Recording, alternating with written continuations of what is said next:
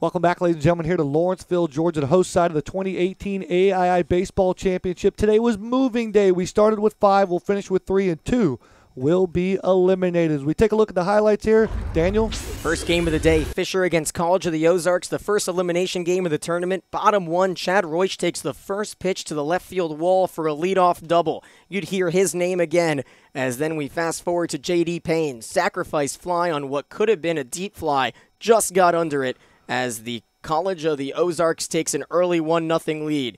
They'll face Fisher, who blew a 12-0 lead in the game 1, but today doesn't look like the Falcons would have a lead at all. But first, the play of the day potentially as a one-handed grab, barehanded. Look at the pitcher's reaction. Wade LeBlanc can't believe it. Now we go bottom 2, and Chad Royce at the plate again. Soft serves this pitch to left field. Maybe having a play at the plate, but Max Pulley in there way in time, and it's a 2-0 lead for the Bobcats. Now bottom 4, and J.D. Payne comes to the plate, lines it right up the middle. Ishmael Perez, great reactions. Fielding was at a premium here at Fisher, but we go more bottom 4, and Cole Kelly would find a gap, continuing to roll. Runs in the first, second, third, and fourth for the Ozarks. They would not need to look back, as they had the arm of the newcomer of the year, Jay Kaufman. Look at that arm, as they would have some help from the defense. 5-4-3 double play from Pulley to Carlson all the way to Payne.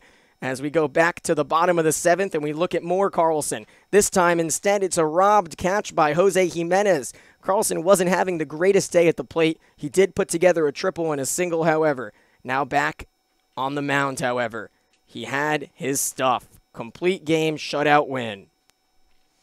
Game number 5 on your bracket is a winner's contest. Both these teams 1-0. Top-seeded Georgia Gwinnett versus the 3-seeded Talladega Tornadoes.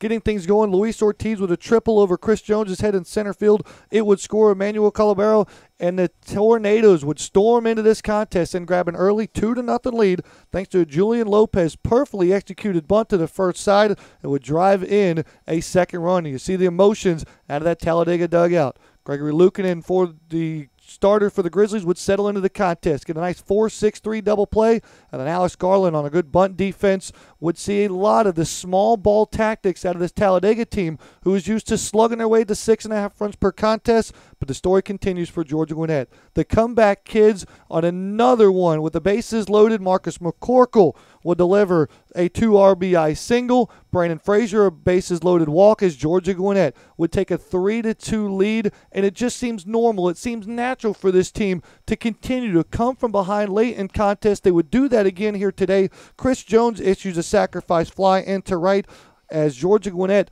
would put up a 4 spot in the 5th to take a 4-2 lead. Walter Corsi would be part of a 2-run rally in a 6th as Cord Johnson hustles into the plate, and the Grizzlies would be up 6-2. All is well with a familiar feeling until Talladega gives Georgia Gwinnett a taste of their own medicine. A 6-run rally in the top of the 7th started off by a beautiful base hit on a hit and run by Jorge Rodriguez. That scores Julian Lopez. Gustavo Castellano will get in on the action too with a 2 RBI single, and Talladega would tie the ball game up with that big base hit by the designated hitter, and the Tornadoes would come back of their own and lead 8-6 over Georgia Gwinnett. C.J. Bauer's RBI double would get the Grizzlies within a run at 8-7, and that's as close as the Grizzlies would get. The Tornadoes would tack on 3 insurance runs in the 9th. Emmanuel Parro gets in on the action with an RBI single. Luis Ortiz, a 2 RBI single. And Talladega puts 11 runs on the board, playing a lot of small ball today with the infield in, a chopper over the right side, and the Tornadoes would punch the first ticket handed out by the A.I.I. office, an automatic bid to the NAI opening round for the 3rd time in program history. How would the College of the Ozarks and Edward Waters College follow the game of the day? Well, pitchers, avert your eyes. This was a high-scoring first inning. J.D. Payne had an RBI in Game 1. He has an RBI in Game 2 in the first inning with that RBI single. Then you fast forward to Max Pulley. Rips one to left, high off the wall. Only gets credited for a single on that one as they held, but still picks up the ribby. It's 3-0. Now we fast forward. Tyler Whitus comes to the plate. Hitting is not over here in the top of the first. Jonathan Radomski gets hit for 4 runs in the top of the first, but he would bounce back. Just wait. A 4-run top of the first for the Bobcats.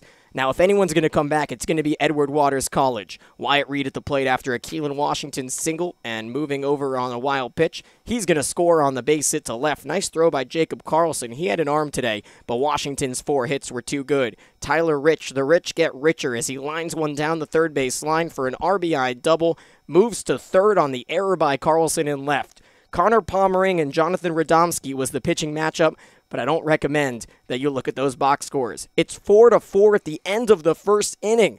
Now we'll move to the second, and Radomski's going to need some help from his defense as he's going to get through this one. It's a must-win game for both teams, and he does get some help. A 6-4-3 double play started by the All-American Pontius from a year ago.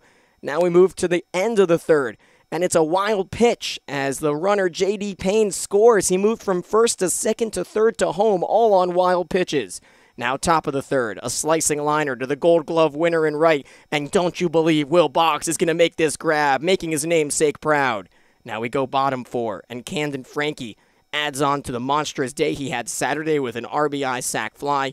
It won't be the last you hear of Caden Frankie, as again, a nice arm by Carlson in left. Top 5, 1 out. Radomski still facing some trouble as Jay Kaufman has a runner on first. Kaufman, after his complete game shutout in the early game, gets the ground rule double, which is going to hold up the runner Heights at third, and they would not score him. Second and third, 1 out, and they strand him. Ozarks had some trouble scoring with runners in scoring position, but the defense helped out. Carlson rolled into another double play here, this time 4-6-3 variety. Now bottom 6, Caden Frankie at the plate again, and this one bursted the game open from 6-5 to 8-5 on his second and third RBI of the afternoon. The double to left center scores Washington and Reed. 4 different Tigers had multi-hit games. Still in the inning, Cabrera at the plate, bottom 6, and he makes it 9-5 with a soft served hit to center, his third single of the day. Royce overruns it, an error for him. 4 errors by the Bobcats, 1 by the Tigers. Now we look in the 9th inning. One last chance. Potentially the bases loaded. Tying run coming to the plate. Nope. Instead, they're going to send the runner. And Carlson gets gunned at home. What a tough decision. 1 out left. Radomski going for the complete game win. He gets it with a strikeout. 6 games in the books here at the A.I.I. Championship. There's been 4 come-from-behind victories, 2 by Edward Waters, 1 by Talladega, another by Georgia Gwinnett, and Moving Day does not disappoint. Unfortunately for Fisher and College of the Ozarks, their season is done, and those 3 teams with come-from-behind victories will all meet up tomorrow for the championship. 11 a.m., the second automatic bid out of the A.I.I. will be handed out in that game between Georgia Gwinnett and Edward Waters. Talladega awaits in the championship at 3 o'clock. Fans, don't forget to log back on to AISports.com for a complete recap. For Daniel Gilman, I'm Matt Mahoney signing off. We'll see you tomorrow, 11 a.m., bright and early, right here on the Grizzly Digital Network.